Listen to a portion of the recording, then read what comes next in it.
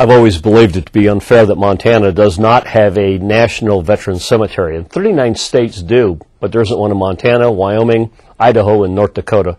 So I've introduced legislation directing the Department of Veteran Affairs to establish criteria because we're insufficiently served. That criteria will be things like the number of vets in an area, distance traveled by veterans and their families, and availability of public transportation. We're pretty excited about this and hope the Veterans Administration will be able to put a national veteran cemetery in Montana.